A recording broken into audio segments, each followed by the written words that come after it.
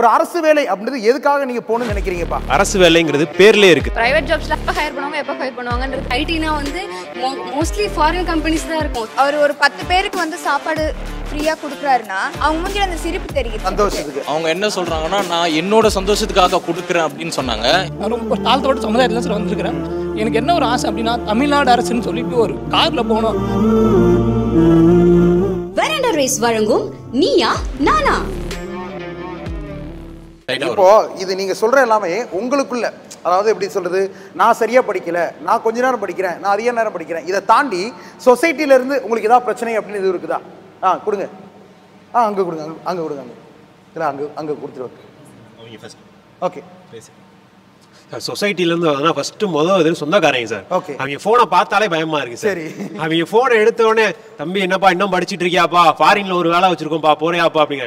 அவங்க நம்ம வேலை கேட்டோமா, அதுக்கடுத்து சித்தப்பா அடிக்கிறாரு, தம்பி இன்னமா பாத்துட்டு இருக்க, பிரைவேட்ல ஒரு நல்ல வேலை பாத்துட்டு இருக்கீங்கப்பா, நீ போறியாப்பா அவங்க நம்ம வேலை கேட்டோமா. நம்ம போக்கஸ் என்ன, நம்ம இது நான் பேரண்ட் சப்போர்ட் கூட இருக்கு சார். ஆனா அந்த சொந்தக்காரங்க தொல்லை வந்து தாங்க முடியல. Very good. இப்போ சொந்தக்காரங்க வந்து இந்த மாதிரி எனக்கு படிக்க டிஸ்டர்ப் பண்றாங்கன்னு சொல்லி சொல்றாங்க, அது கரெக்டா தப்பா? இல்ல கண்டிப்பா தான் சார். சொந்தக்காரங்க மெயின் ரோல். ஏன்னா அவங்க கம்பேர் பண்றது 2 கவர்மெண்ட் ஜாப் படிக்கிற பசங்களே கம்பேர் பண்ணுவாங்க. அவ படிச்சு 6 மாசத்துல பாஸ் ஆனா 2 புக்லயே படிச்சுட்டா, நீ இவ்வளவு புக் வச்சிருக்க ஒன்னும் பாஸ் ஆகல அப்படின்னு ஒரு கம்பேரிசன் வரும் பேசிக்கலி நமக்குள்ளேயே. சோ அதெல்லாம் ரொம்ப டிமோட்டிவேட்டிங்கா இருக்கும். Very good. வேற என்னப்பா? சொசைட்டியை விட வீட்டில் இருக்கவங்களே கொஞ்சம் ப்ரெஷர் பண்ணுறாங்க அதிகமாக. இப்போ தான் நான் படிக்க ஸ்டார்ட் பண்ணேன், ஒரு 6 மந்த் ஆகுது.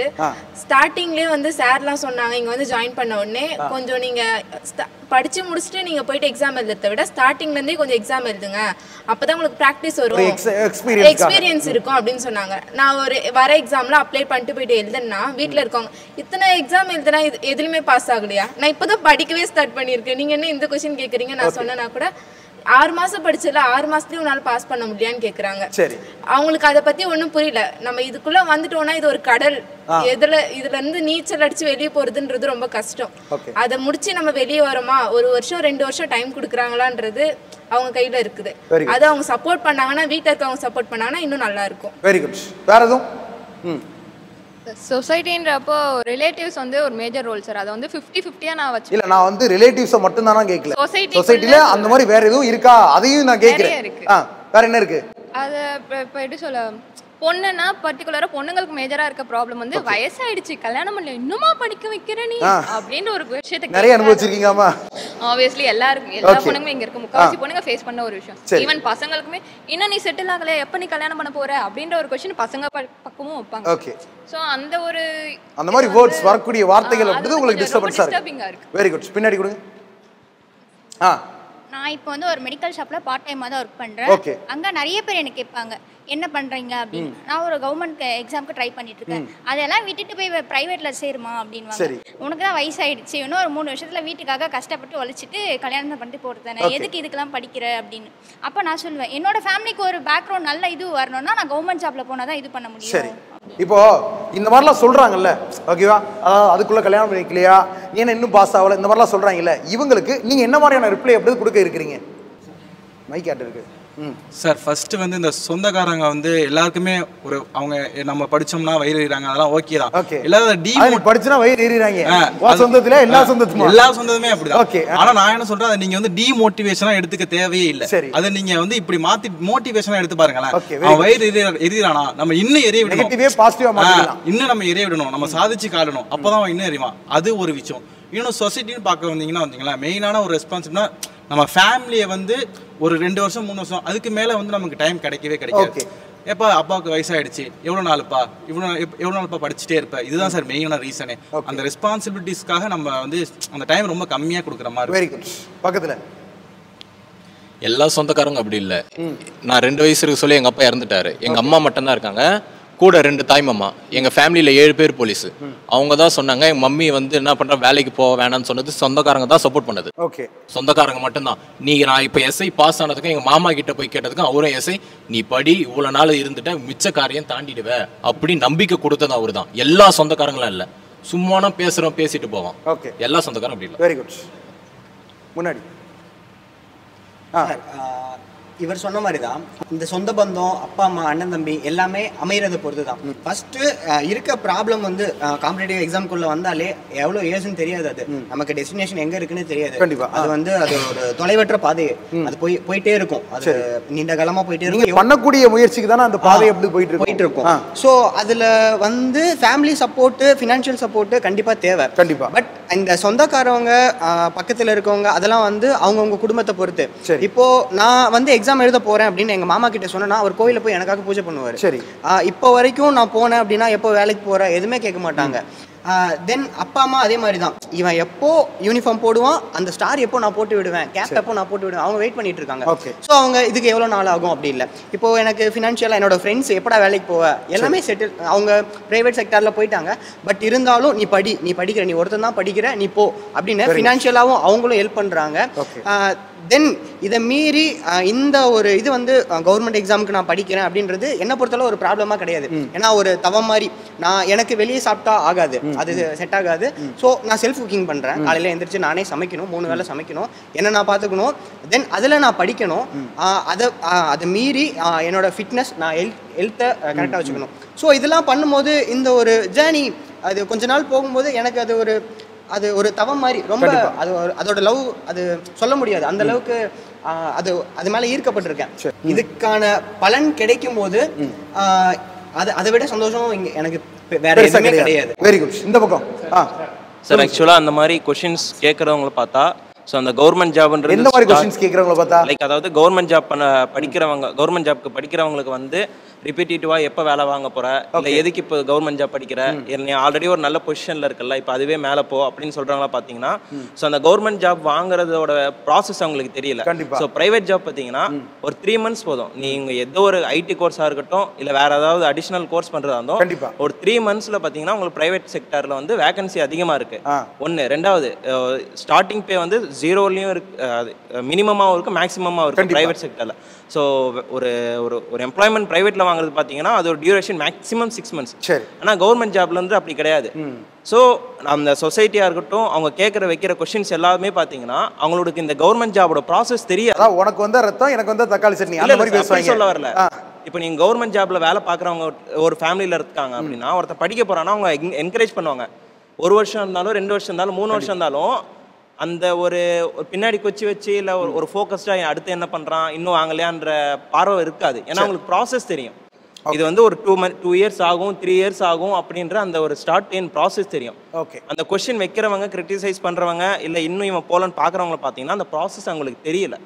அதனால நம்ம வந்து ஒழுங்காக டைம் வேஸ்ட் பண்ணுறோம், இல்லை நம்மளை வந்து கொஞ்சம் கீழே பார்க்குற மாதிரி அவங்களுக்கு இருக்கும். அந்த ப்ராசஸ் தெரிஞ்சுட்டா அவங்களும் வந்து அதை பேச மாட்டாங்க, அவங்களுக்கு தெரியல, அதுதான் மேட்ரு. ஸோ அப்போ இந்த கவர்மெண்ட் எக்ஸாம் படிக்கக்கூடிய என்ன மாதிரியான பிரச்சனைகள் அப்படி இருக்குது அப்படின்றத நம்ம டிஸ்கஸ் பண்ணோம். அடுத்து ரொம்ப முக்கியமானது, இப்போ நீங்கள் கவர்மெண்ட் போஸ்டிங் அப்படிது ஏதாவது வாங்கிட்டீங்கன்னா உங்களுக்கு எதுவும் ட்ரீம் இருக்குதா, ஏதாவது கனவு அப்படிது இருக்குதா? ஏன்னா ஒரு கனவு அப்படின்றது தான் எந்த ஒரு மனுஷத்தையுமே நம்ம முன்னேற்றத்துக்கான ஒரு பாதையாக இருக்கக்கூடியது ஒரு கனவு தான். அந்த கனவு தான் நம்ம கொண்டு போய் சேர்க்கும். அதுக்கு தான் அப்துல் கலாம் அவர்கள் கூட நமக்கு அடிக்கடி கனவு காணுங்கள் அப்படின்னு சொல்லி சொன்னார். அந்த மாதிரி ஏதாவது ட்ரீம் அப்படிது உங்களுக்கு இந்த சைடில் இருக்குதா, ஏதாவது கனவு? சார் நான் வந்து வில்லேஜ் சைட்லேருந்து வரேன். ரொம்ப ரொம்ப வில்லேஜ் சைடு. அது சொல்ல போனால் அங்கே இருக்கவங்க இதுவரையிலும் ஒருத்தர் கூட கவர்மெண்ட் ஜாப்க்கு போனதில்லை. அதில் முதலாலாம் நான் போகணுன்னு எனக்கு ஆசை. நான் போயிட்டு என்னை பார்த்து ஒரு 10 பேர் வரணும். ஷாம் போயிருக்காரு, அவரை பார்த்து நம்ம ஒரு 10 பேர் போனோம், நம்மளும் ஆகணும் அப்படின்னு சொல்லிட்டு என்னால் முடிஞ்ச ஹெல்ப் நான் பண்ணுவேன். நான் அரசு அதிகாரி ஆகிட்டேன்னா என்ன மாதிரி ஒரு 10 பேரை நான் ஆக்கி விடுவேன். அவங்க ஒரு 10 பேர் ஆக்கி விடுவாங்க.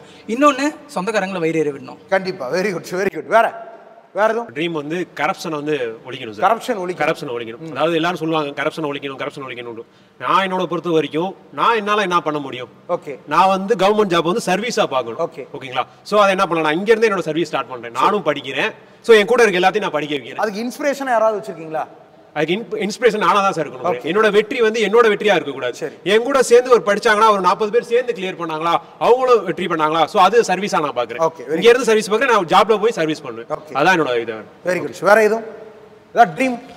சார் கவர்மெண்ட் ஆஃபீஸர் ஆகிட்டேன். ஃபஸ்ட்டு என்ன எங்கள் ஊரில் வந்து நான் தாழ்த்தப்பட்ட மக்களாகவே தான் சார் இருக்காங்க. அவங்க ஒரு 10ஆவதுக்கு மேலே பார்த்தீங்க அப்படின்னா யாரும் படிக்க போகிறதில்ல.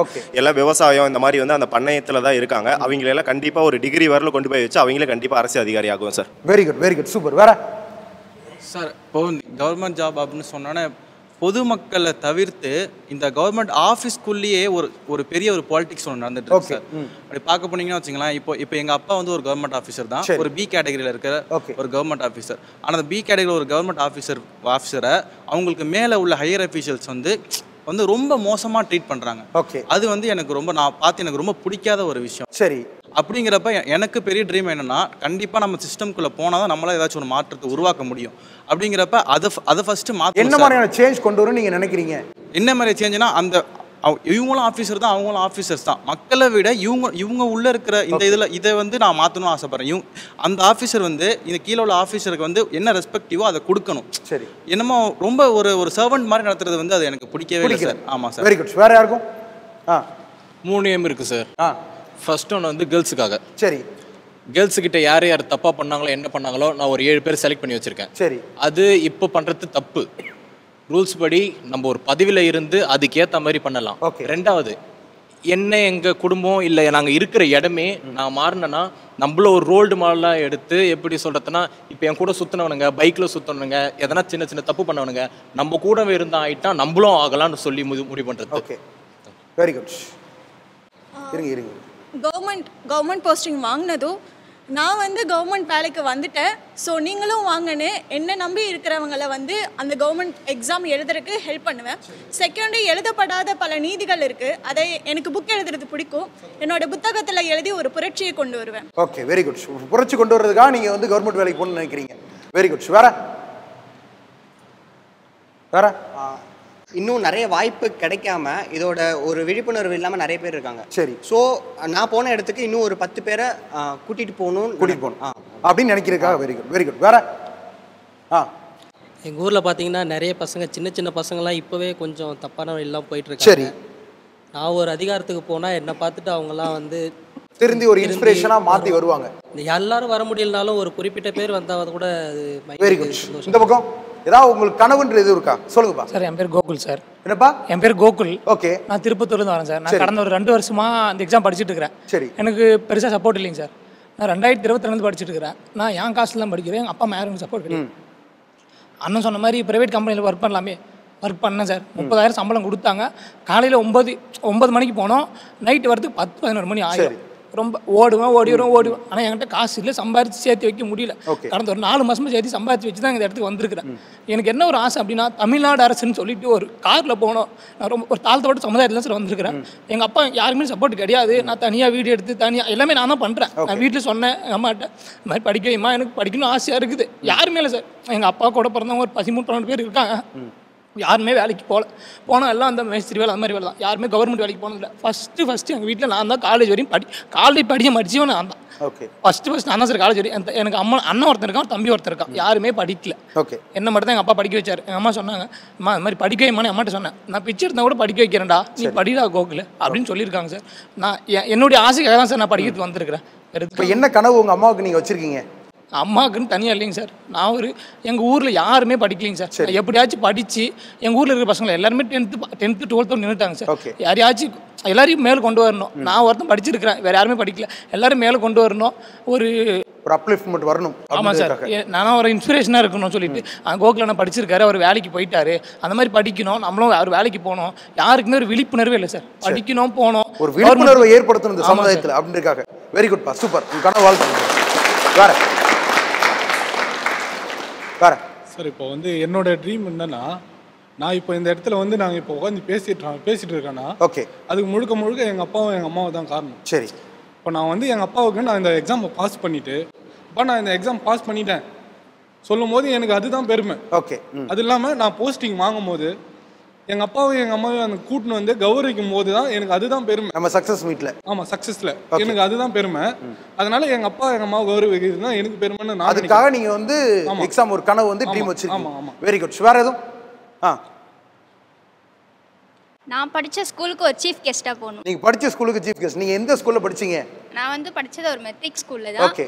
இந்த பிள்ளைங்களாம் உருப்படவே மாட்டாங்க அப்படின்னு நினைச்சவங்க முன்னாடி போய் ஒரு கரியை பூசணும். அவங்களுக்கு முன்னாடியே நம்ம சீஃப் கெஸ்ட்டாக நிற்கணும், அவங்களே கூப்பிடணும்னு நினைக்கிறீங்க. Very good, super. வேற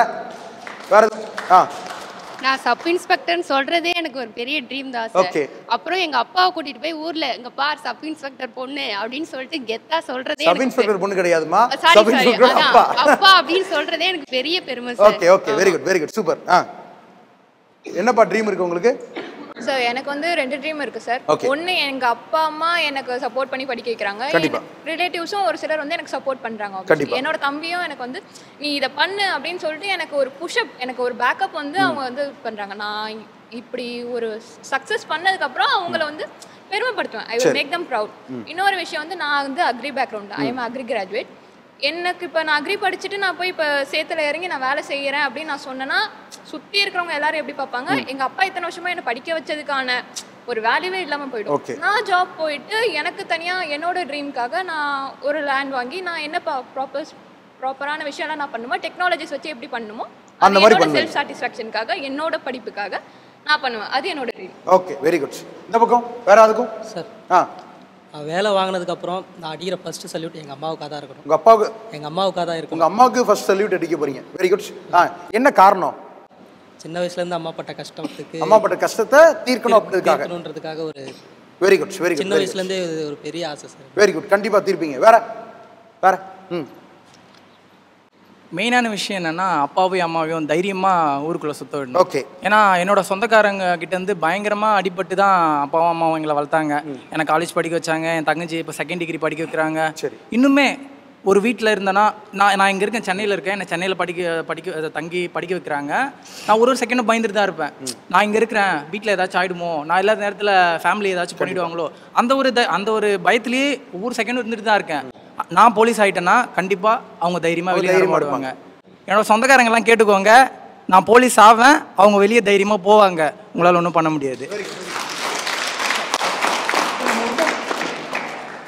ஸோ இப்போ ரொம்ப முக்கியமாக நம்ம எதுக்காக இந்த ப்ரோக்ராம் அப்படி பண்ணோம் அப்படின்னா, இந்த கவர்மெண்ட் ஜாப் அப்படின்றது ஒரு பொதுநலமா இல்லை சுயநலமா அப்படின்னு பார்க்கும்போது இந்த பக்கம் இருக்கக்கூடியவங்க பொதுநலம் அப்படின்னு வந்திருக்காங்க, இந்த பக்கம் இருக்கவங்க சுயநலம்னு வந்திருக்காங்க. எதுக்கு அரசு வேலை அப்படின்றது பொதுநலம்னு நீங்கள் சொல்கிறீங்க? ஏன் பொதுநலம் நீங்கள் சொல்கிறீங்க? நம்ம ஒரு அரசு வேலை வாங்குறோம், அது பொதுநலமாக பண்ண போகிறோம்னு ஏன் சொல்கிறீங்க? இப்போ பார்த்தீங்கன்னா கவர்மெண்ட்டு இப்போது இந்த நாட்டை ஆள்றதுன்னு பார்த்தீங்கன்னா அரசியல்வாதி, ஆனால் உண்மையான அரசியல்வாதி அவங்க கிடையாது. ஓகே. அவங்க ஏதாவது ஒரு சட்டம் போடனா கூட கன்சல்ட் பண்ணி கவர்மெண்ட் அஃபீஷியல்கிட்ட கன்சல்ட் பண்ணிட்டு தான் எந்த ஒரு முடிவாக இருந்தாலும் அவங்களால எடுக்க முடியும்.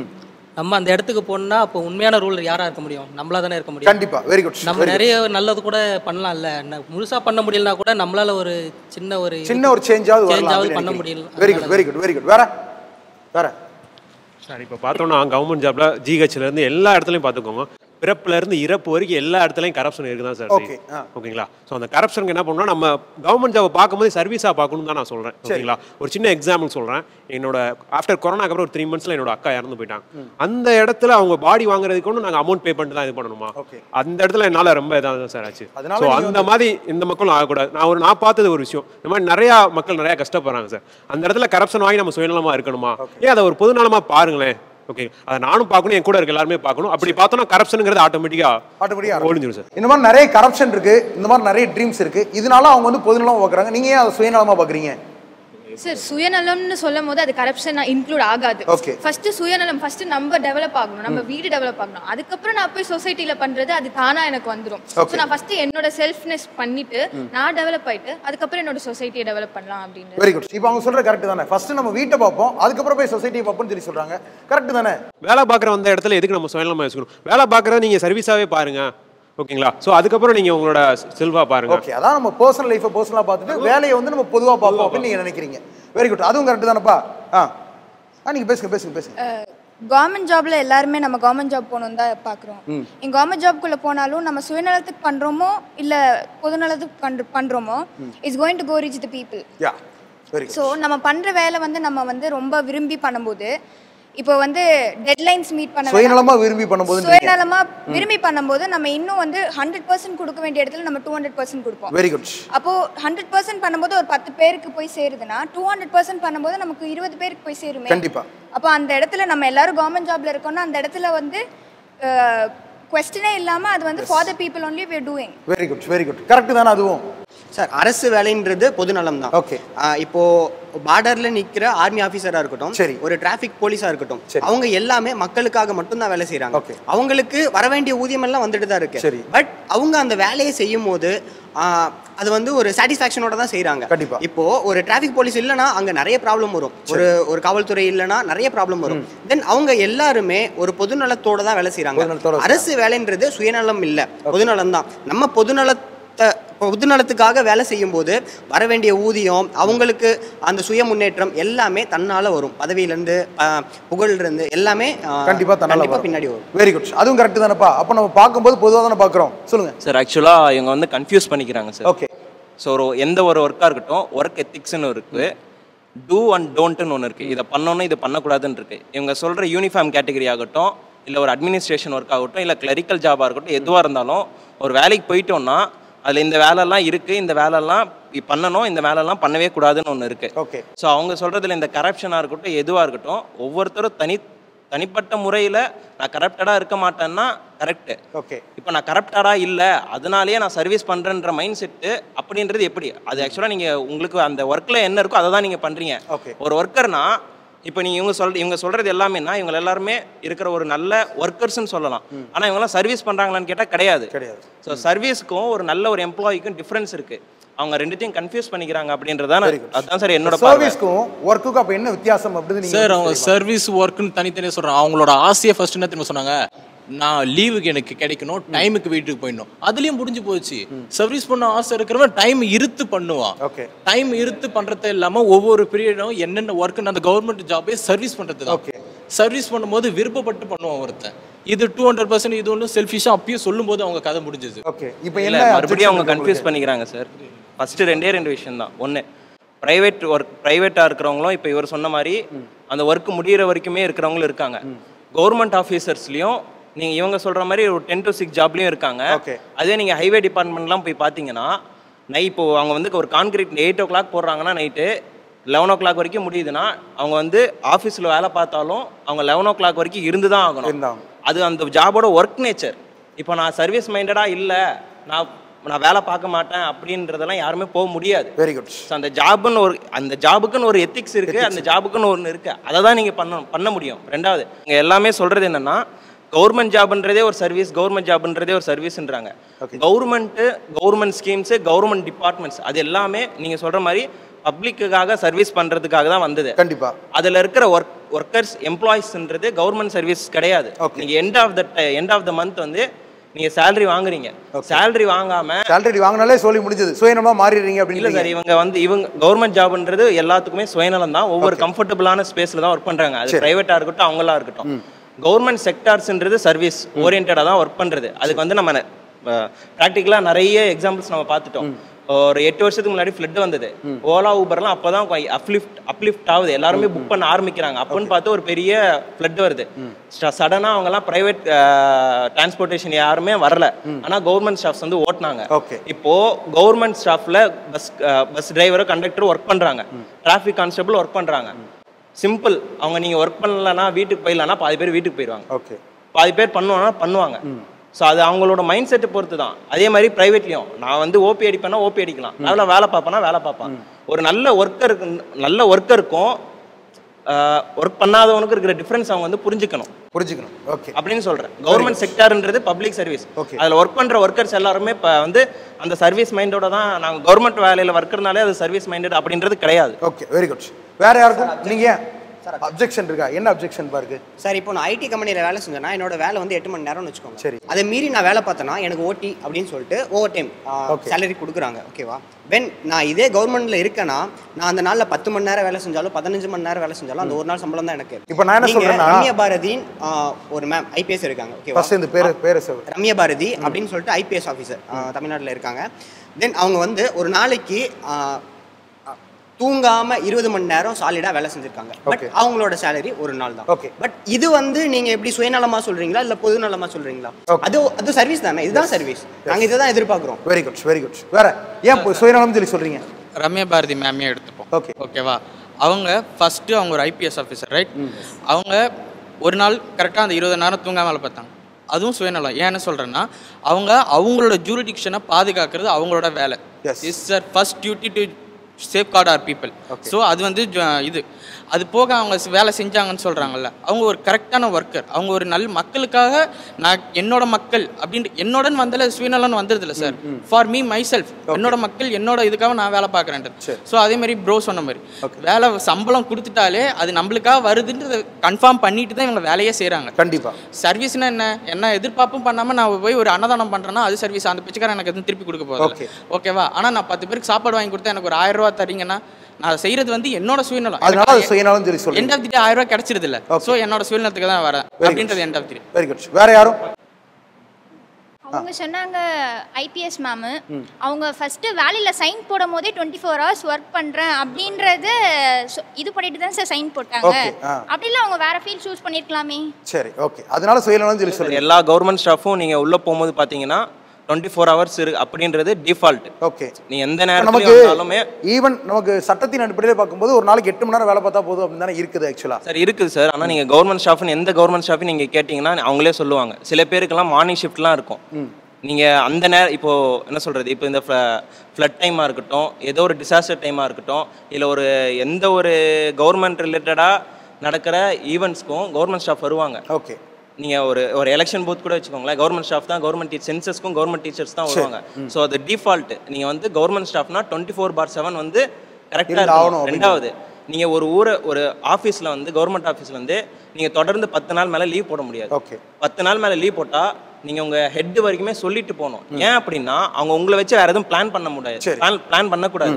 அவங்க நீங்கள் எப்போவுமே ரெடிலி அவைலபிளாக இருக்கணுன்றத அது டிஃபால்ட்டாக இருக்குது கவர்மெண்ட் ஸ்டாஃப். நீங்கள் எந்த கவர்மெண்ட் ஸ்டாஃப்னா எடுத்துக்கோங்க, you have to be readily available when ever government require தம். எப்போ உங்களுக்கு நீட் இருக்கோ, கவர்மெண்ட் நீட் இருக்கோ, அப்போ நீங்கள் இருக்கணுன்றது ஒரு எழுதப்படாத ரூல் இருக்குது. சரி, ஓகே. வேற ஏன் பொதுநலம் நீங்கள் யோசிக்கிறீங்க? ஏன் அரசியல் எனக்கு பொதுநலம்? சார் இப்போ வந்து நான் ஒரு எஸ்ஐ ஆகிறேன்னு வச்சுக்கோங்க. ஓகே. என்னோட வேலை வந்து கம்ப்ளைண்ட் வர்ற கம்ப்ளைண்ட்டை அவங்களுக்கு என்ன தேவையோ அதை வந்து பண்ணி கொடுக்குறது. கண்டிப்பாக. சப்போஸ் நான் இப்போ எங்கள் வீட்டிலேருந்து கிளம்புறேன், டியூட்டிக்கு டைமுக்கு கரெக்டாக டைமுக்கு போகணுன்ட்டு கொஞ்சம் போகிறேன். நடுவில் பார்த்தீங்கன்னா டிராஃபிக் போலீஸ் இல்லை. கண்டிப்பாக. அந்த டைமில் டிராஃபிக் ஆகும், நான் இறங்கி வேலை செய்யணும். அது வந்து பப்ளிக் சர்வீஸ் தானே. கண்டிப்பா. Very good. அதுக்கு நான் வந்து கேட்க போறேன். Very good. அது பண்ணலாம். ஏன்னா இப்போ அது அதிகமாக தேவைப்படுது ஆக்சுவலா. Very good, very good, very good. இப்போ போலீஸ் இல்லாமலே நிறைய பேர் பார்த்தீங்கன்னா ஆட்டோக்காரங்க, பைக்கு, யாரோ ஒருத்தவங்க கண்டிப்பா டிராஃபிக் ஆகுதுன்னா டப்புனு இறங்கி இப்படி பொதுநலமா பண்றாங்க. Very good. அதனால பொதுநலன்றீங்க. வேற ஏன் சுயநலன்றீங்க? சார் அவர் சொன்னார் இறங்கி ஒர்க் பண்ணணும். எவ்வளோ நாள் அவங்களால சோஷியல் சர்வீஸ் மட்டுமே மைண்டில் வச்சு பண்ண முடியும்? ஒரு 4 நாள், ஒரு 4 மாதம், ஒரு 4 வருஷம். அதுக்கப்புறம் அவங்களுக்கு ஓடுறதுக்கு ஒரு மோட்டிவேஷன் அப்படின்னா அந்த சேலரி அப்படின்ற ஒரு விஷயம் தான்.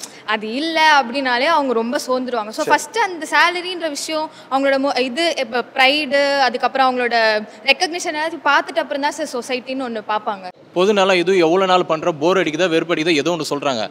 ஆனால் அது செய்யும்போது அவங்க கண்ணில் சந்தோஷம் வரும். அதை நான் இன்றைக்கி பார்த்தேன். இன்றைக்கி ஏன் பிறந்த நாள், இன்றைக்கி ஃபஸ்ட்டு டைம் நான் அந்த சேரிட்டி பீப்புளுக்கு அவங்க கூட போய் அன்னதானம் போட்டு அவங்க கூட சாப்பிட்டேன். எப்பவுமே பசங்க கூட சுற்றுறது ஃபர்ஸ்ட் டைம் என் லைஃப்பில் உருப்படியாக பண்ணேன்னு எனக்கு ஒரு சந்தோஷம். அதை பண்ணும்போது தான் சந்தோஷம் செஞ்சது. அதனால தான் நான் சொல்கிறேன், நீங்கள் பண்ணுங்க, பண்ண ஒன்று இன்ட்ரெஸ்ட் வரும். என்னை பார்த்து 4 பேர் மாறினானுங்க. Okay, very good. வேற எதுக்கும் அப்ஜெக்ஷனா? என்ன அப்ஜெக்ஷன் பா? ஸோ அவங்க அன்னதானம் பண்றாருன்னு சொல்றாரு. அவங்க அன்னதானம் எதுக்கு பண்றாரு? அவர் ஒரு 10 பேருக்கு வந்து சாப்பாடு ஃப்ரீயா கொடுக்குறாருன்னா அவங்க மூஞ்சில அந்த சிரிப்பு தெரியுது. அந்த சிரிப்பு எதுக்கு? அவரோட சந்தோஷத்துக்கு. அப்போ அது சுயநலம் தான். கரெக்ட் தான். அப்போ அது சுயநலம் தானே. சுயநலம் எப்பவுமே காசோ பணமோ ரெஸ்பெக்டோ இருக்க வேணாமே. நான் இப்போ ஒரு விஷயம் பண்றது வந்துட்டு எல்லாத்துக்கும் போய் சேருது, அதோட ஆக்ட் யுவர் சிங், அதோட ரிசல்ட் நீங்க அப்பவே பாக்குறீங்க. பார்க்கும்போது நமக்கு ஒரு சந்தோஷம். அந்த சந்தோஷம் தான் கடைசி வரைக்கும் நம்மளை வந்து அந்த வேலையை நம்ம வந்து அவ்வளோ லவ் பண்ண வைக்கும். அந்த result when you see it அப்பப்போ பார்க்கும்போது தான் நமக்கு ஒரு சந்தோஷம். அந்த சந்தோஷம் இருக்கிறனால தான் எப்போ அந்த சந்தோஷம் போகுதோ அந்த வேலையில் இன்ட்ரெஸ்ட் போயிடும். அது ஒரு சுயநலம் தான். Very good.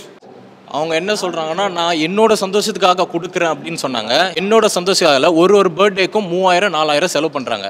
அதே மாதிரி என் கூட 20 பசங்க என் பேச்சை கேட்டு இருக்கானுங்க. நான் பண்ணதை பார்த்து அவனுங்க பண்றானுங்க. அது எனக்கு சந்தோஷமா இல்லையான்னு தெரியல. அதை வச்சு நிறைய பேர் பயன்படுறாங்க. சொல்றாங்க எப்படி பார்த்தாலும் சந்தோஷமா தானே இருக்கு உங்களுக்கு. கரெக்ட் தான் சார். ஆனா அதை வச்சு பயனடிறாங்க. அதை நான் பாக்குறேன். எனக்கு அதுதான் வேணும். இவன் சந்தோஷப்படுறது இல்லையோ, நான் ஆரம்பிச்சு விட்டுருக்கேன். ஆரம்பிச்சது எங்க பசங்க பண்ணுவாங்க. என்னோட சந்தோஷத்தை தாண்டி அவங்க பயனடைறது எனக்கு பெஸ்டா இருக்கு. அதுதான் பெஸ்ட் சார் எனக்கு. Okay, very good. வேற ஏன் பொதுநலம் சொல்லி சொல்றீங்க? இதுக்கு முன்னாடி இருந்த ஆஃபீஸர்ஸ் தப்பு பண்ணதுனால தான் நம்ம அந்த இடத்துல போயிட்டு நம்ம ஹெல்ப் பண்ணும்போது அவங்க நம்மளை பாராட்டுறாங்க. சரி. அவங்க முன்னாடி பண்ண தப்பை நம்ம திட்டும் வாங்கி தான் ஆகணும், நம்ம பாராட்டினா அதை ஏற்றுக்கிட்டு தான் ஆகணும்.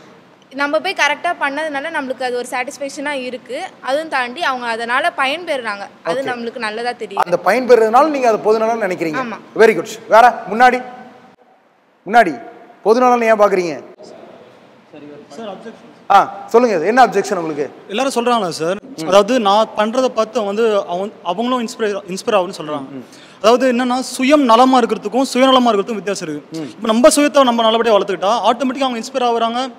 அதான் நம்மளும் வளர்த்துப்போம், சுத்திரிகளும் வளர்க்குறோம் இல்லையா? சுயநலம்ங்கிறது ரொம்ப முக்கியம் தானே. சுயம் நலம்ங்கிறது ரொம்ப முக்கியம், சுயநலங்கிறது வேற. அதான் பொதுநலத்திலே ஒரு சுயநலம் இருக்குன்னு சொல்லி சொல்றீங்க. Very good. பொதுநலத்திலே சுயநலம் இருக்கா இல்லையாப்பா?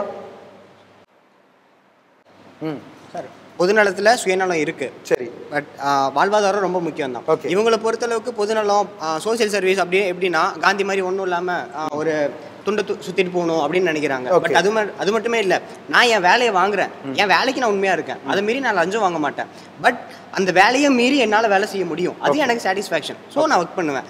அரசு வேலை பொதுநலம் தான். Very good. வேற சார் அவங்க சொல்கிறாங்க நீங்கள் ஒர்க் பண்ணுறீங்க, அந்த ஒர்க்குக்கு end of the day salary வாங்கிடுறேன் அப்படிங்கிறாங்க. ஸோ சேலரி தாண்டியும் நிறையா சர்வீஸ் பண்ணுறாங்க. எக்ஸாம்பிளுக்கு ஒரு போலீஸ் பார்க்குற எல்லா ஒர்க்குமே சர்வீஸாக தான் சார் இருக்குது. எக்ஸாம்பிளுக்கு என்னோட சிஸ்டர் வந்து அவங்க பர்ஸை மிஸ் பண்ணிட்டாங்க, ஓகேங்களா? ஸோ அந்த இடத்துல ஒரு போலீஸ் அவங்களோட ஓன் மணி கொடுத்து 600 கொடுத்து ஆட்டோவில் ஏற்றி விட்டுருக்காங்க. அதெல்லாம் அவங்களோட ஓன் மணி தான்.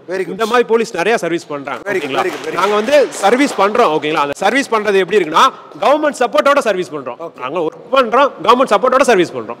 ஓகே சார், ஒரு கரெக்ஷன் என்னன்னா, இப்போ இவங்க சொல்கிறாங்கல்ல ஹெல்ப் பண்ணுறாங்க அப்படின்றதெல்லாம், அதெல்லாம் ஆக்சுவலாக நம்ம வந்து என்கரேஜ் தான் பண்ணணும். இதில் ஒரே ஒரு விஷயம் என்ன இருக்குதுன்னா, கவர்மெண்ட் வேலையே இவங்கெல்லாம் பண்ணுறாங்கல்ல, இது வந்து இவங்க இண்டிவிஜுவலாகவும் பண்ணுறாங்கல்ல.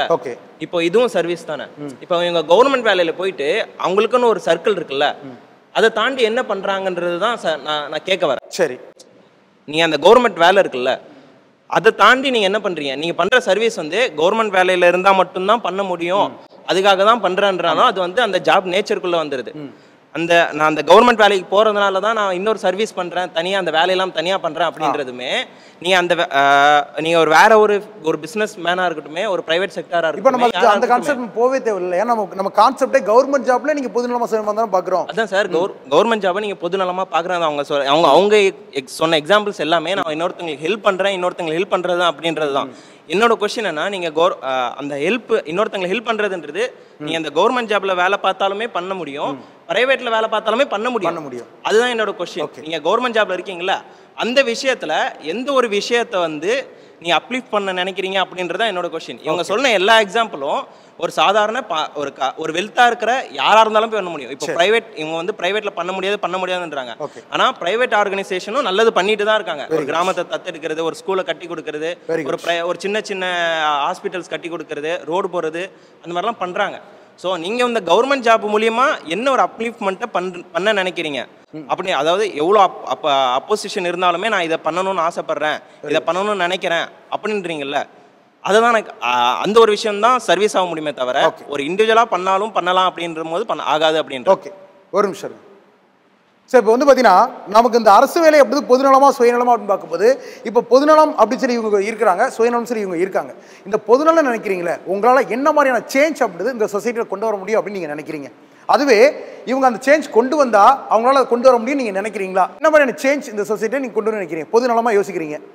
சார், ஃபஸ்ட்டு வந்து நான் ஒரு குரூப் ஆரம்பித்து பிளட் டொனேட் பண்ணுறதுக்காக இப்போ சொசைட்டியில் ஒரு பிளட் யூனிட் பிளட்டுக்கு அதுதான் வந்து அவருக்கு கேட்குறாரு. ஆக்சுவலாக இப்போ நீங்கள் பிளட் ஆர்கனைசேஷன் ஒன்று உருவாக்கணும் அப்படின்னா, டொனேஷனுக்கான ஒரு ஆர்கனைசேஷன் உருவாக்கணும்னு வச்சிங்கன்னா, அது நீங்கள் வேலைக்கு இருந்தாலும் சரி இல்லைனாலும் சரி அதை உருவாக்கலாமே, ஏன் அது அரசு வேலைக்கு போயிட்டு உருவாக்கணும்னு நினைக்கிறீங்க?